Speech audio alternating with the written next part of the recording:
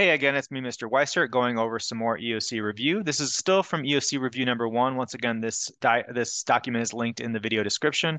This will be covering parts 3 and 4, geometry stuff, volume, density, cross sections, and rotations. If you'd like to take a look at some of the standards that are addressed from the curriculum, you can pause the video now and read the screen.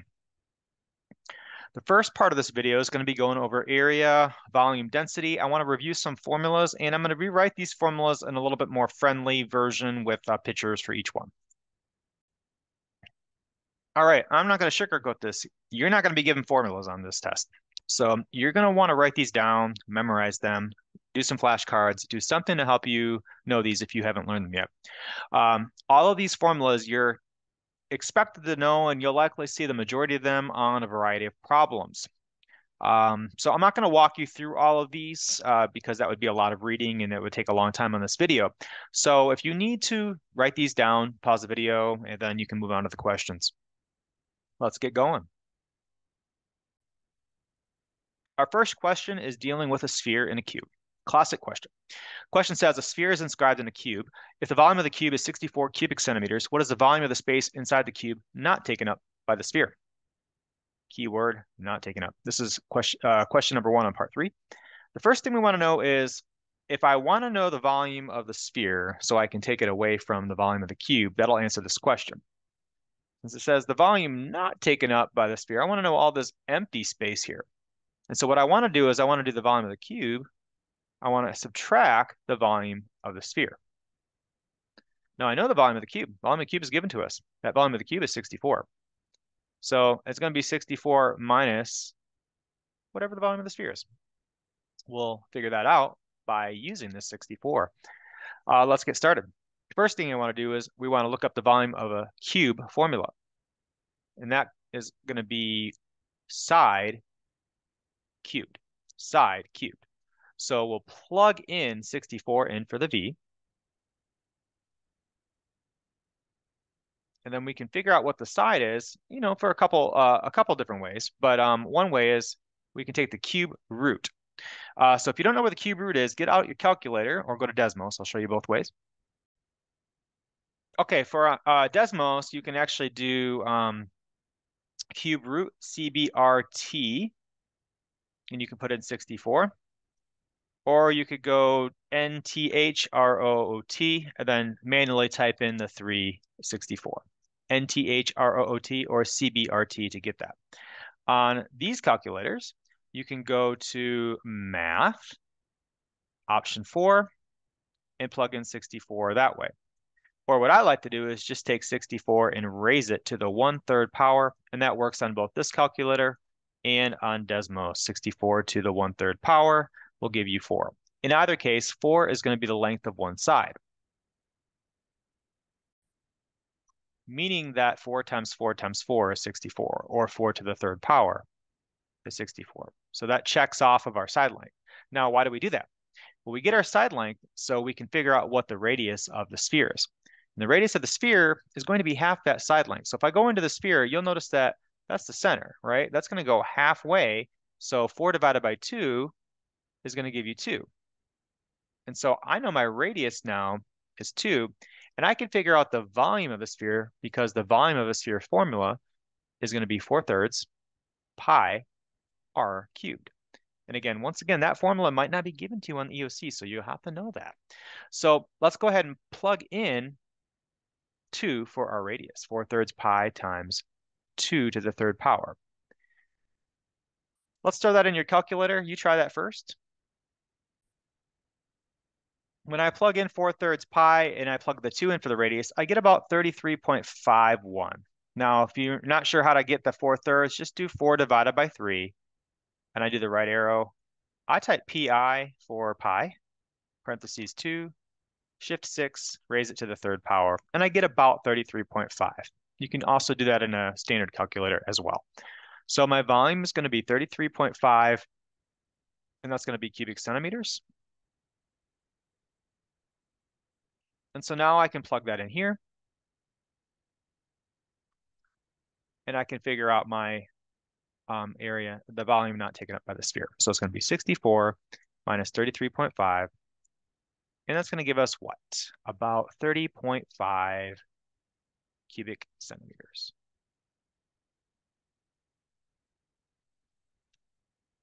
Let's go on to the next question. This question, part 3, number 2, suppose we want to take an open box top out of a piece of cardboard that is 12 inches by 20 inches. We'll do this by cutting out equal sized squares from each corner of the side length x. What is the length of x that could give the maximum volume of the box? There's a lot to unpack here. This question is going to be using graphing technology to assist. First thing I want to do is when I take these corners out of the box, I'm actually subtracting 2 squares from each side. So that length right here is going to be 20 minus 2x. And this length down here is going to be 12 minus 2x. So when I'm making up my volume, the long side is going to be 20 minus 2x. The short side is going to be 12 minus 2x. But then notice that I folded it up so I have some height. Well, that height is actually going to be x. So the volume of any box is going to be length times width times height. And we can actually make a function out of that. So our length would be 20 minus 2x. Use parentheses, please. Our width would be 12 minus 2x. And our height would just be x. Now, you are not going to do this by hand because that would involve some more advanced math. What you'll do is you'll use Desmos to help get a volume function. You can graph it and you can find what the maximum volume is based on that. So we're going to go ahead and graph this in Desmos. Pause the video and see if you can throw that in Desmos. Don't worry about the V, just put this part in here and see what you get. When you key this in, you're going to get a function that looks kind of weird at first, but what you want to realize is that we're only dealing with the numbers between this 0 and this 0. So I want to know where the maximum is. I'm going to have to go all the way up here. And as you can see, it's going to be a ways here, and you can zoom out if you want, but I'm looking for that point. And this question wants to know specifically, what is the length of x that would give the maximum volume of the box? Well, x in this case is that. All right, this is going to be the volume that is the maximum volume, but this is the answer to the question. X is going to be 2.427, in this case, inches, to give you the maximum volume. So the answer is about 2.427.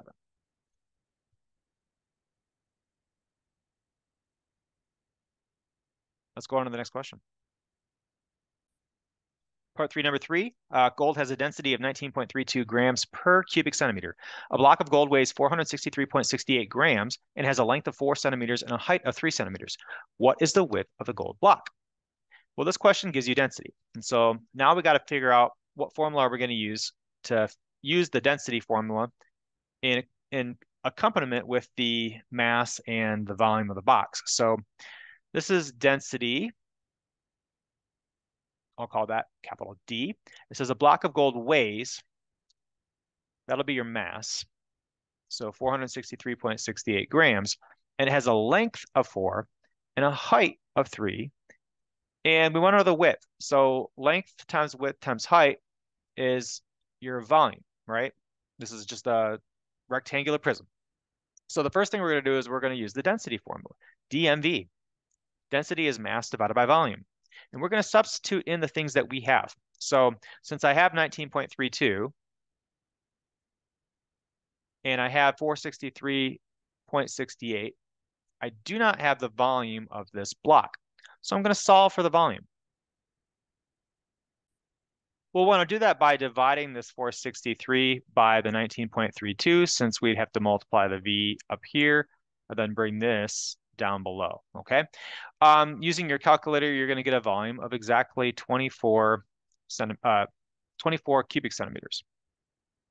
Now, our volume is 24 cubic centimeters, so we'll go ahead and substitute the length and the height in. So our length is going to be 4, our height's going to be 3, our volume is 24. All we need to figure out is what's the width. And so we can multiply the 4 and the 3, and that'll give us 12 times the width is 24. And solving that for the width is going to give you 2, because you got to divide 24 by 12. And that's going to give you 2 inches, or centimeters, excuse me. So the width of that block will be 2 centimeters.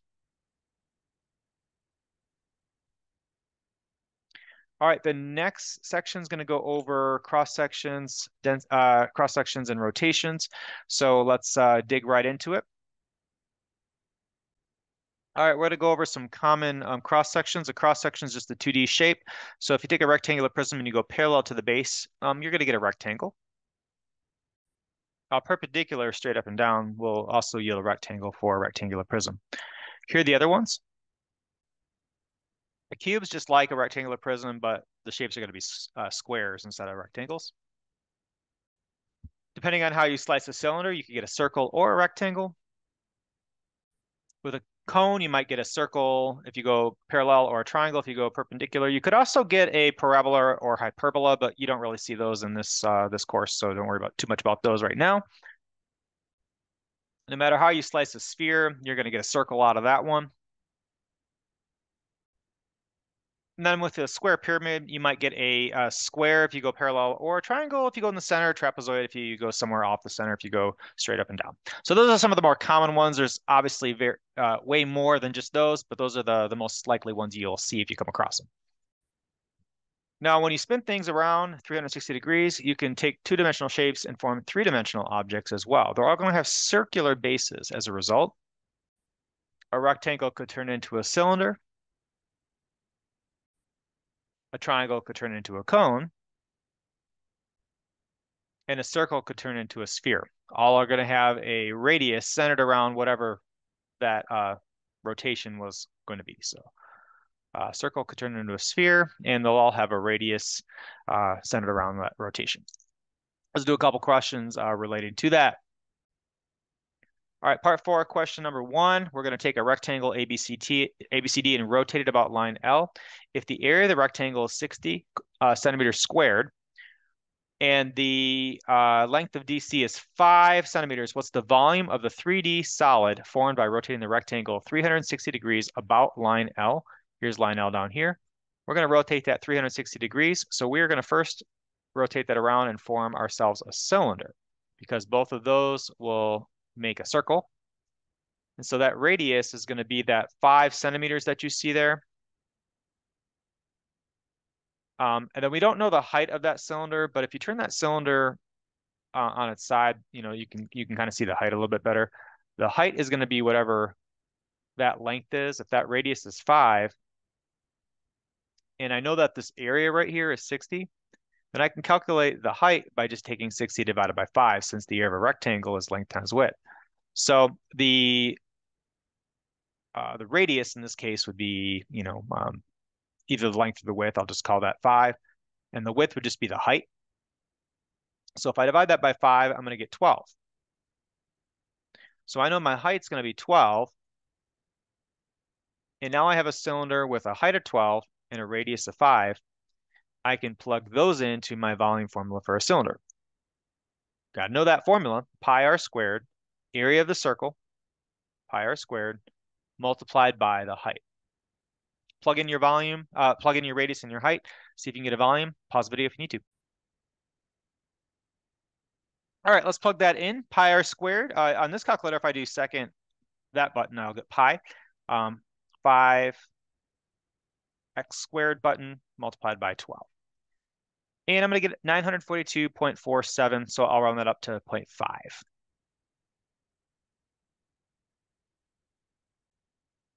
942.5 cubic centimeters. Remember, volume is cubic units. Go on to the next question. One more question in this video. The question is number 2, part 4. The cylinder shown has a volume of 500 cubic centimeters and a height of 15 centimeters. What is the area and circumference of the cross section shown? Well, that cross section is a circle. So you should know the area of a circle is pi r squared, and the circumference of a circle is 2 pi r, two things that you're expected to know on this exam. So we have to figure out what the radius is to be able to get the area and the circumference. Fortunately, we're given the volume and the height, so we can calculate that. Plugging in 500 for V and 15 for H, you're going to get 500 equals pi r squared times 15. We can solve that for pi r squared by dividing by 15 on both sides. Using your calculator, you're going to get 500 divided by 15 to be approximately 33.33 repeating, so you can round that to a couple decimal places if you'd like to. So that's going to equal pi r squared. Now, that's actually your area. So we actually know the area. The area is pi r squared. So I'm just going to say 33.33, and that's going to be centimeters squared since it's area. Now you can go ahead and solve that for the radius, but then you'd have to replug it in here anyway. So I'll leave it there. But to get the circumference, I'm going to need to finish solving for that for the radius. So since 33.33 is pi r squared, let's go ahead and write that out. You're going to want to divide both sides by pi.